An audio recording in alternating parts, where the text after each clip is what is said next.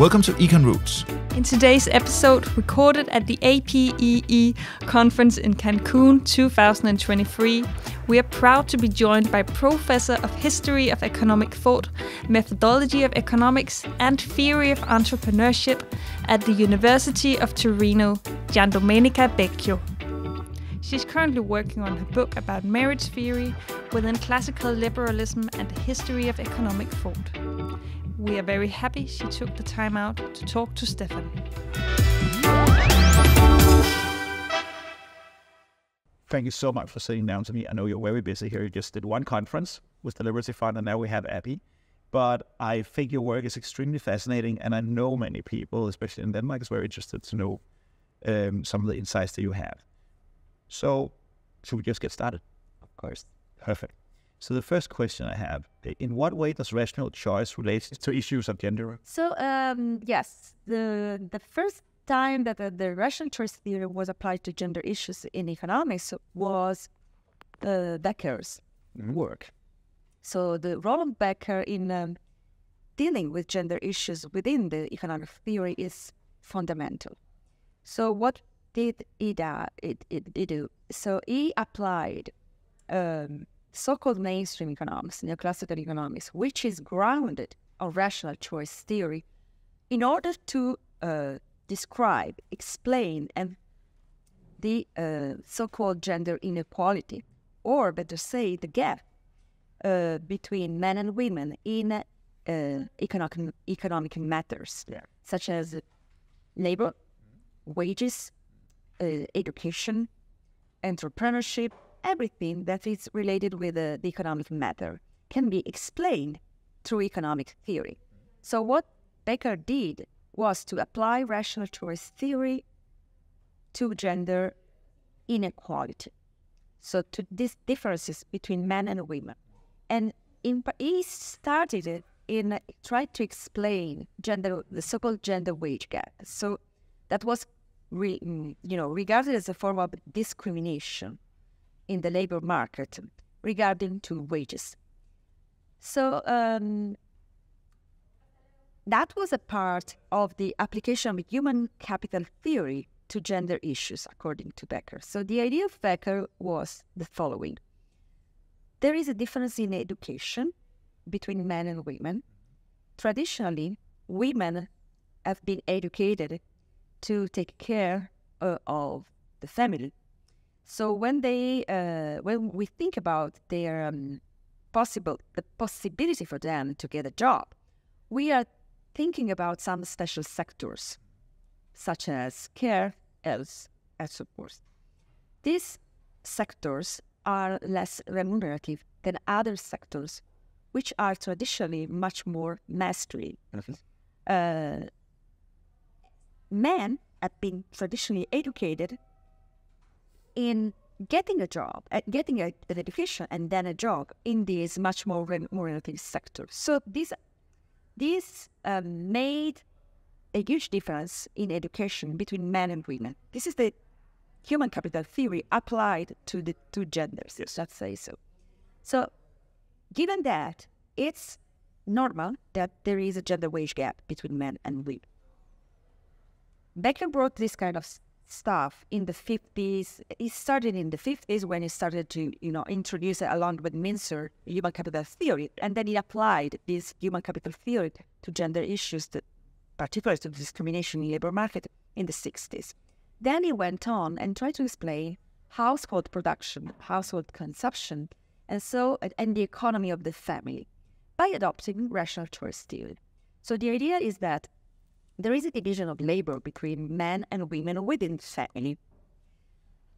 How is it possible to explain this division of labor and also this division of time, the split between men and women regarding the choice of time within the family, within a household? So it basically introduced this idea, which is related with rational choice theory. Rational choice theory means that any single agent, economic agent, has his own utility function. This utility function is supposed to be maximized.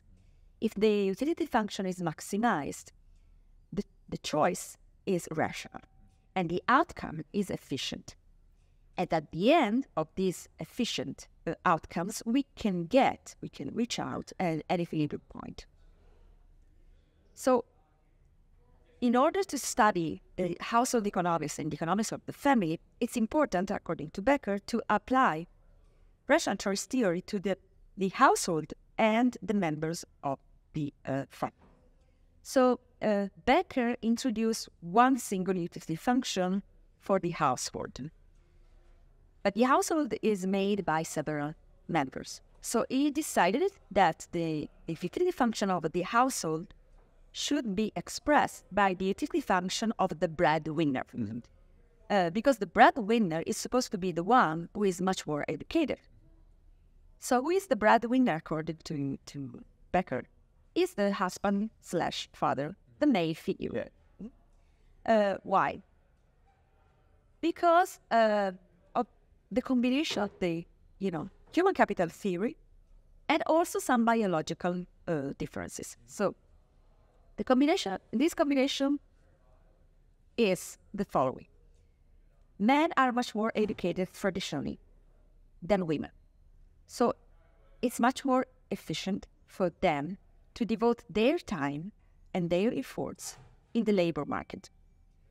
Women are much less educated than men.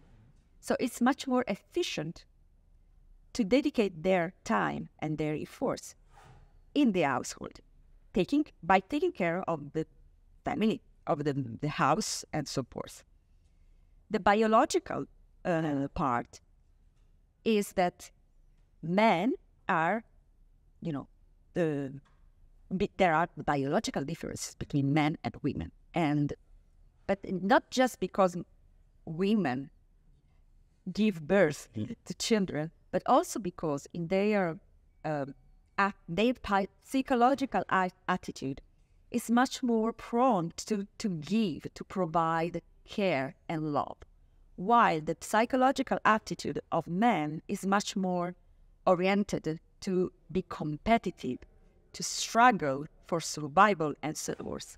So this combination of biological differences and human capital theory has led to this division of labor between men and women in the household and outside the household in the marketplace. So this division of labor, which is the traditional Western family, is efficient. So this is this also implies on the second stance that the maximization of a utility function for men is outside the household, is in the labor market. While the maximization of the utility function of a woman is within the household by, again, taking care of the kids, of the family, and so forth. And this division of labor the effect of this division of labor is the efficiency of the household. Okay? Yeah. So the household is like a fur in an industry. The industry is the society. And we can also, Becker also applied the theory of comparative advantages within the household.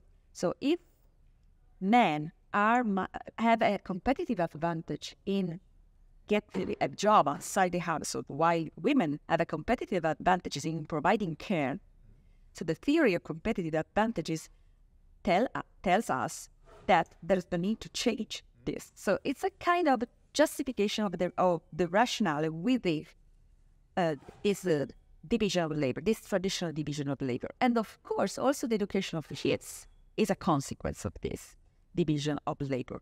So it's much more efficient for according to Becker, to invest on some kind of education, job-oriented for boys, and in another kind of education, much more oriented towards, taking care, health, and so forth, the same sectors for girls. And that's the application, very, very briefly and very simply, the application of rational choice theory to Becker's theory of the family, or the economics of the family.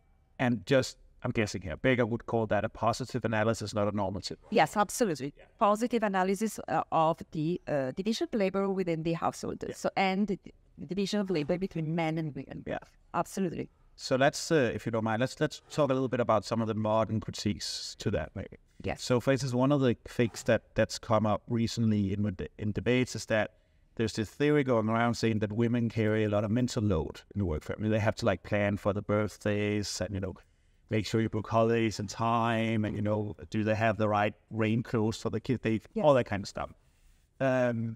Is that something that calculates into Becchio's rational choice model, or is that an actual challenge to it, if it's true? Oh, you can add these, let's say, tasks, additional tasks to the utility function. Yeah. And absolutely, you can add everything that you want to add into the utility function of the household. But this is not the most important critique. No. But a critique to Becchio's theory. I just started somewhere. Yes, absolutely, yes. But everything that you can, any single, any additional quantity of labor requires might be added to the utility function of the household. Yeah. So does not imply that the model is not gonna work. Okay. Becchio's model always works.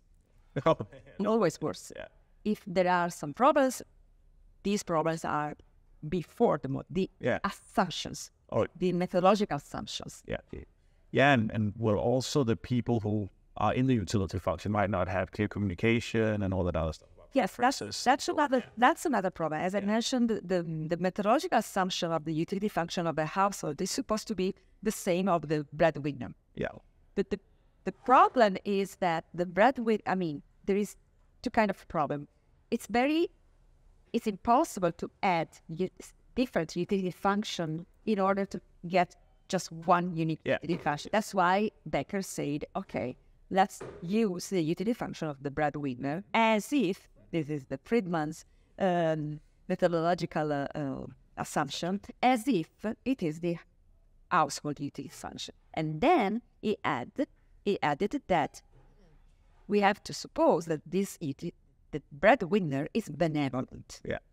All right. Yeah. So he shares. So he is able either to reward good behaviors of the other members of the family or to punish actually the bad behavior of the other members of the family. This is the theory of the rodent kid. Yeah.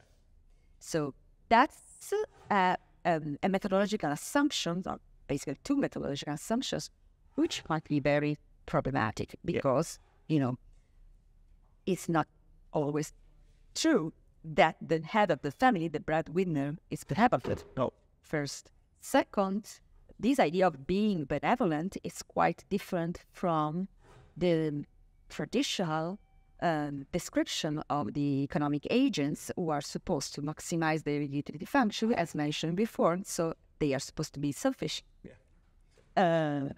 So these are the main critiques. But couldn't it be solved by saying that being selfish is also caring about your family if you have a preference for it, right? Absolutely. Yeah. This would have been Becchio's answer. Yeah. So altruism might be a form of selfishness. Yeah, exactly. Absolutely. That is something that my students have a hard time understanding of teach. Yeah, but that's absolutely possible. And this is precisely what Becchio underlined, for example, in his Nobel Prize lecture.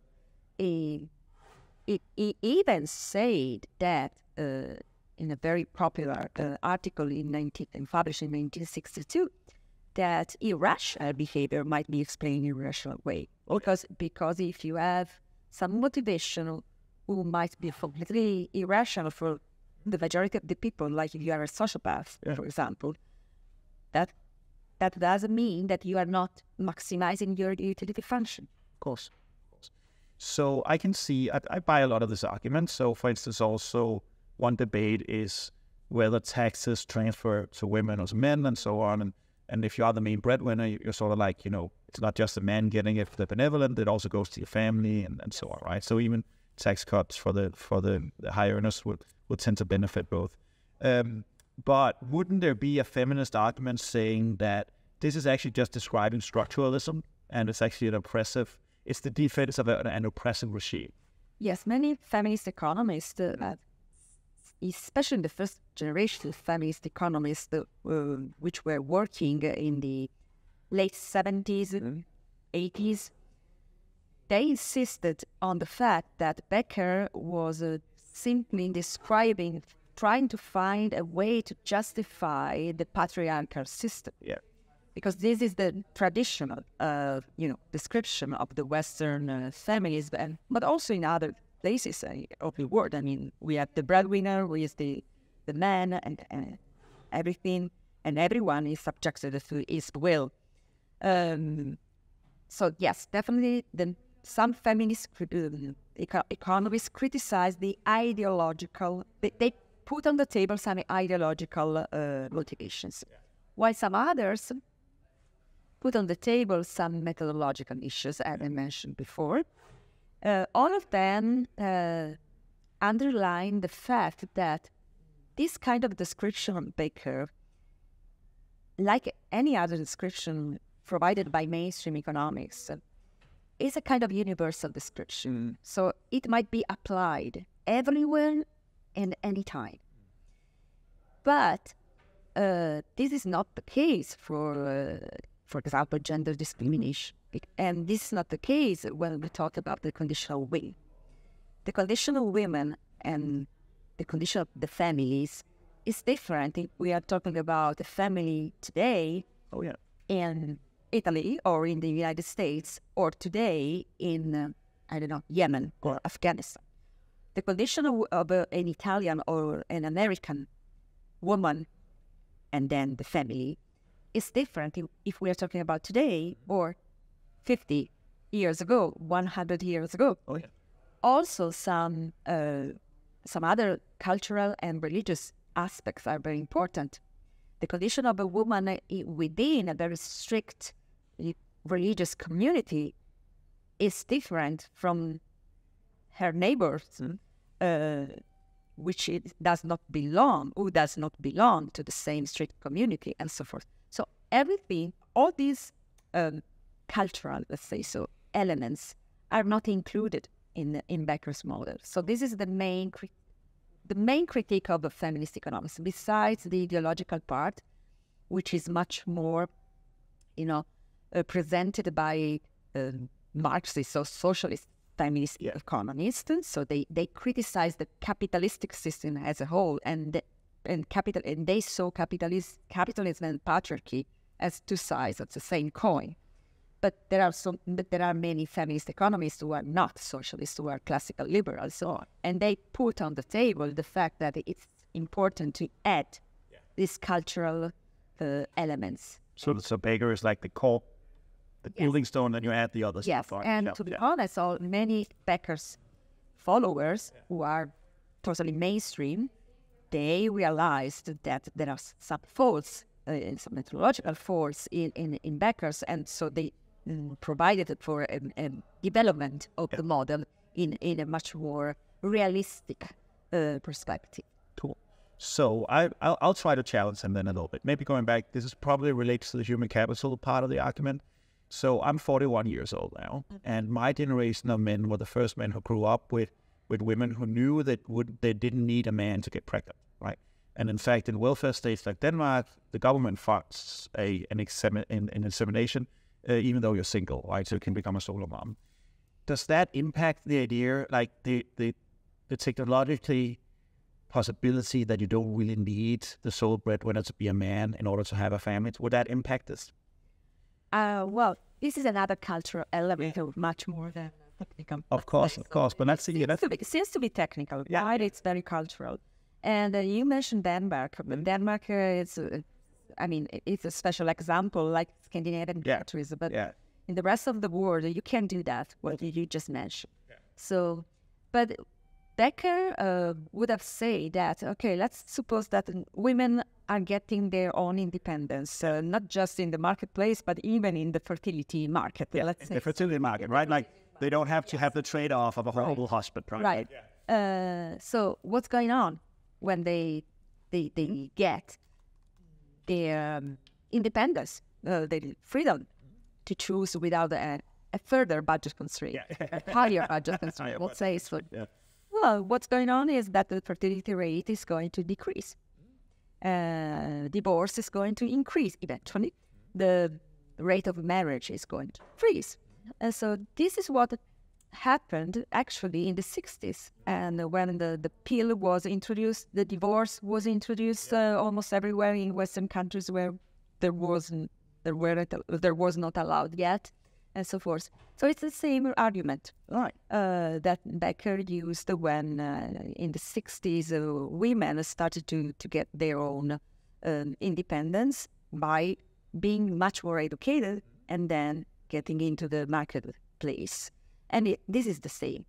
It's the same principle. Well, if in the fertility market, if you don't need a donor, because you just need the donor because the welfare state is providing it to you. It's much easier for women to think about the possibility to raise a child or some children by themselves. It's a kind of budget constraint that is going to decrease, and so it's another equilibrium point. I think it's a really interesting argument, not to go down that road, but I actually think there are maybe not many, but potentially there's a pool of men out there that could be good fathers, but they're not good mates, so they never get the chance now, right? I mean, because the equilibrium point changes, right? Yes. That's basically the argument, as I understand it, right? Absolutely, yes. Yeah. But his argument, I'm assuming to speak as Becker was. Yeah, of course, yeah. Okay. But for example, some critics, they might say, okay, the fertility market is changing because the welfare state is providing donors and it's providing sperms for free or for a very cheap price and whatsoever. And then, for example, the feminist economists would have said, okay, but fertility rate does not depend only on a utility function. It also depends on something that you can't measure, which is love. For example, something that is not rational in the economics terms, let's say so. And even if my utility function is going to be decreased by having the burden of the partner, of a male partner, I'm choosing to have a male partner because I love him, for example. Becker would have answered, okay, we can introduce this love, let's say so, but this is another way to increase your utility function because you want someone to share the responsibility and of raising a child. So it's a kind of a never-ending story. I think that's it. Perfect. Let's move on a little bit. This is really insightful. So is this basically the idea that you review in your paper on this conference, Becker's classical liberalism on gender issues or reflections? Are these? Yes. Or there are other things that? No, the paper is basically on Becker's ideas, Becker's contribution on gender issues. And my idea is the following. Is this way of describing family, the economics of the family and the division of labor between men and women is really a classical liberal way of describing, better say, it's really a classical liberal stance. What I mean is that you are implying that women are maximizing their utility function in providing love, and men in providing, income. Let's say so. Where's freedom here? Oh, yeah. It's a very static model. Yeah. How about women who really don't care about providing love, about being mothers? How about men, which is different, who are willing to, let's say, stay at home? Something like that. Yeah. Reverse the roles. Yes, to reverse the roles. So the idea of classical liberalism is that we are all equals, regardless of gender, ethnicity, and so forth. Yes. So this division of labor, which is efficient and leads us to the general economic equilibrium within the family, is really an idea that is grounded on individual freedom as we know it, as we classical liberals know it. So that's my point in my paper. Oh, interesting. So let's... So I'm going to reverse the order of the questions a little bit. We'll get a bit. Yeah, sure. So if we move on a little bit, so the term feminist economics, you have used it a lot already now, and it's certainly gaining in popularity, particularly outside of economics. Yes.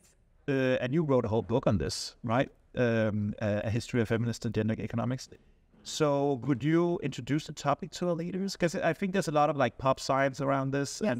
and I'd like you to actually like, to the extreme as possible, actually treat this as a real economic topic. So the book is a book on history of economic thought, history of economics. The division is between feminist and gender economics. Yeah. Now gender is a label that is applied everywhere, even to feminist issues. But my idea is that, first of all, if we think about feminism, what is feminism? Feminism is the process of the emancipation of women. Feminists started within the tradition of classical liberalism, not within the tradition of socialism. No, that's just the combination of the socialism and feminism started much later. Yeah. So the first chapter is all about the roots of feminism within the classical liberal tradition. Then at a certain point, at the beginning of the last century, women got some rights. Okay, including the possibility to get enrolled in university and colleges. So they got finally their PhD, and they became professors, including economics professors. So they started their career. Many, not all, women economists of the time started to publish and to write about gender inequality, because that was their, subject, the thing that they were, know better. And so within the academia, we had the rise of the so-called household economics, so the economics of the family. That happened between the two world wars. And after the Second World War, this is the second chapter, so the rise of household economics within the academia. The following chapters are about Becker's contribution, which is gender economics, or better say, gender neoclassical economics, which means the application of neoclassical economics, rational choice theory, general economic equilibrium, to the economics of the family. And then there was the reaction of feminist economists against Becker's approach. So they started to criticize Becker. At the very beginning, that happened, as I mentioned before, in the late 70s, early 80s. At the very beginning, they were not feminist economists. They were feminists, and they were economists, regular economists, let's say so. And then Becker got the Nobel Prize in the early 90s because of I think, extended economic behavior to non-economic sectors, such as family.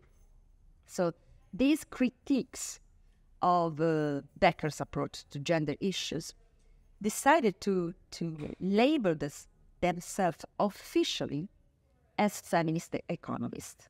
So they founded the International Association of Feminist Economics. They found in 1992, they founded the academic journal Feminist Economics in 1995. And they, a few years later, they got a GEL code. The GEL code is the classification provided by the American Economic Association for research fields. And they got the GEL code B, which belongs to heterodox approaches.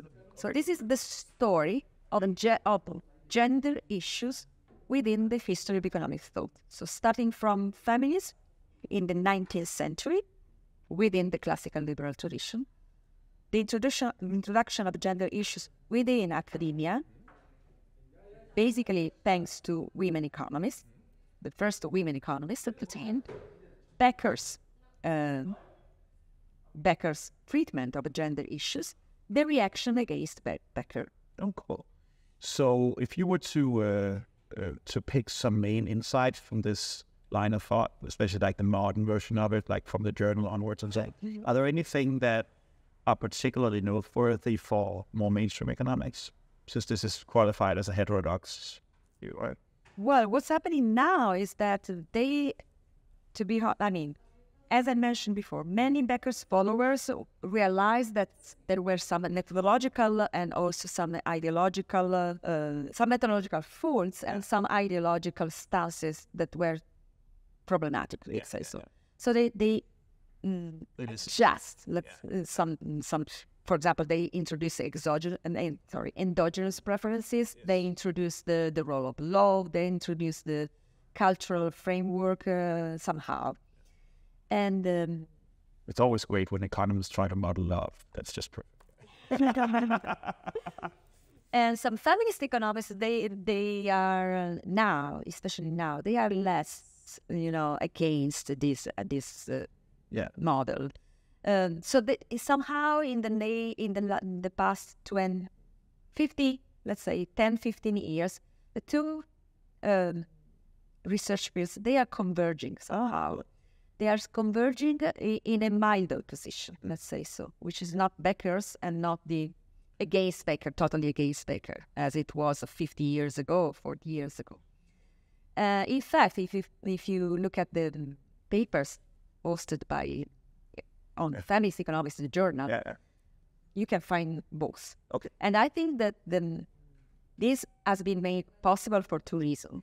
First of all, there was a change of a generation. So younger generation of both gender economists and feminist economists are less, angry against each other, let's say so. First, and also the other reason, which is much more technical, is the application of empirical studies. The application of empirical studies have been enormously developed in the last 20 years, and those are tools which might be used in a mainstream framework as well as a non-mainstream framework, but they can converge and explain phenomena in a different way. Yeah. And another thing is that gender inequality, of course, is something that is considered inefficient by books. Oh, yeah. So this idea that the gender inequality is actually inefficient, because we have data, we have the empirical studies that shows that when you have inequality, gender inequality in this case, you have also inefficiency. So that's why they are, for these reasons which are different, and but the two approaches are now converge, even though there are so many feminist economists who still want to be absolutely different from gender economists in general. Interesting. So today, sorry if I no. Today, from an official, the actual label of gender economics is the economics of gender. Yeah, economics of gender. Yeah, I love that.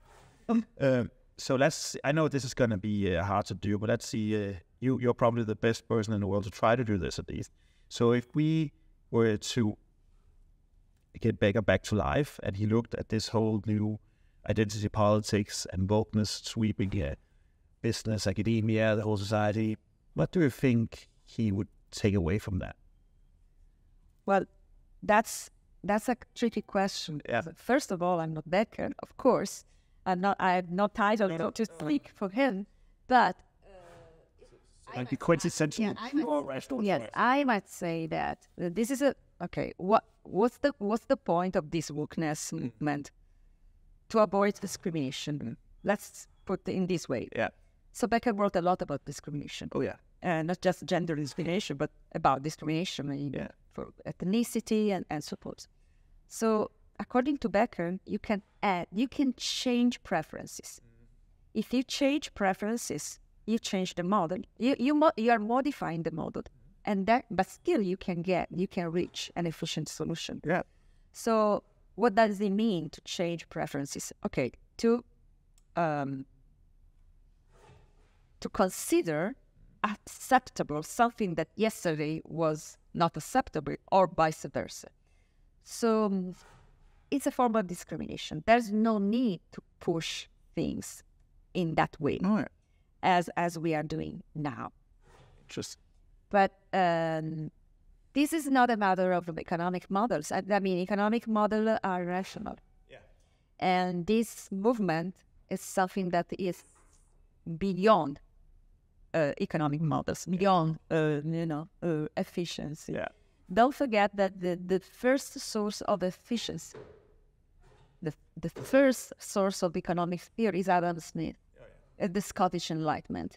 So the principle of Scottish Enlightenment is that we have to use common sense. We have to be not just rational. Rational came later. Reasonable human beings. Oh yeah. So it's a matter of everything that goes towards politics. Well, we have a problem. It's very hard to find, I see it. Solution. That I think that Becchio would have been absolutely, crystal clear on this. We can check. Okay, it's a matter of discrimination. I already provided you a model of discrimination.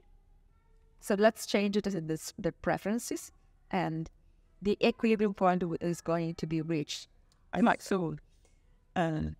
that. What do worry me, however, if we take the identity politics part of it, because a lot of that agenda seems to be anti-rational first, right? It seems to be that individuals don't make rational choices. They're born into structures that predefines the outcomes, and whoever comes up with those structures, I never quite understood, but whatever.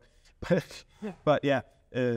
So it is like an attack also on the foundation, right, of Becker's thought, right? Yeah. Well, not only on Becker's thought, but in general on this Western philosophical framework, which is apparently the origin of everything that is going wrong. And yes, the source of racism, the source of discrimination, which is it's simply not true. It's simply not. Because we have discrimination and racism even outside the Western society. Oh yeah. And we had it before. And if anything, we have less of it, right? So, yes, it's the same thing that when we talk about capitalism and patriarchy, and for example, there are many scholars that claim that patriarchy is supposed to be destroyed when capitalism is going to be destroyed. Because they are, again, as I mentioned before, the same size, the two sides of the same coin. And every time that I heard this, I said, well, I know the patriarchal system was present in the humanity, in the human history, way before capitalism. Oh, yeah. Everywhere, way before capitalism. And this is the same. This identity politics is something that is not rational at all. So we can't, adjust something which does not belong to that set of values. And but this is another way of thinking. If we go back to discrimination again, it's very simple. In Becker's model, you change preferences, and you can embed, let's say, this discrimination in the model, and you can solve it. Cool. So one last question, and this is going to sound weird to the listeners, but you wrote a paper on this, so that's what I'm just going to ask. Who was Martha S. Brown? Martha Brown was a woman economist, an Austrian. Oh, those are rare. Very rare, but they are rare because they have been forgotten. Oh. And so there was an entire generation of women Austrian economists who worked between the two wars. So they were basically the same age of Hayek. Yeah. They were students of Mises. They were basically all Jewish. They were women, and they were classical liberals. So they followed, in Vienna, the same faith of Mises. Mises was Jewish as well, and he was a classical liberal. Vienna at the time was a place where there was a role for classical liberals. You were either a super leftist the Red Vienna, or a fascist. Yeah. So Mises never got an official position in Vienna during the time. But he ran these private seminaries. So there were many women economists who wrote very important papers and books. All of them were forced to emigrate to leave Austria after the Anschluss, of course. Some of them were able to find an academic position in the United States, some others not. Martha Brown wrote a very important book published in 1929 about the foundation of economic policy. So Martha Brown was one of the first who applied Menger's theory to economic policy. Oh, cool. So she wrote that economic policy is not a matter of politics. It's a matter of, it's a theoretical issue. So any economic policy agenda is supposed to be based on a valid economic theory. She was, of course, influenced by the discussion by two discussions. The first was about the monetary policy after the First World War, and the second discussion was about the feasibility of a planned economic system. So socialist calculation. Socialist calculation debate. So the main contribution of Martha Brown was this book that was praised by the most important economists at the time, such as Robbins, of course Mises, but also some others in Italy, like Einaudi and so forth. Of course, the book is still in German. And then she wrote some other articles on monetary policy, basically. So she was forgotten. And her fate was the same of her, colleagues, women colleagues, female colleagues.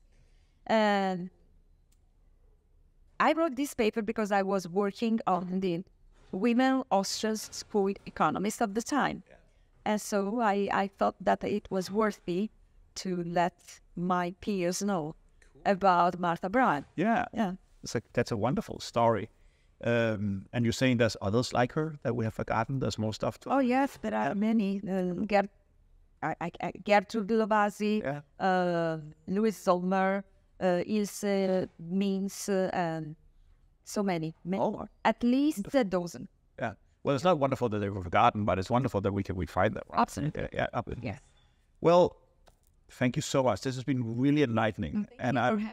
I'm very excited to release this to our audience. I think I certainly learned a lot, so I hope they will too. Thank you so much for taking the time. Thanks. Bye-bye. Thank you so much for spending your valuable time with us exploring the history of economic thought. You're very welcome to email comments and suggestions to stefan@cepas.dk. Please like and share and recommend this podcast anywhere you can and think it's relevant. Until next time, stay rational.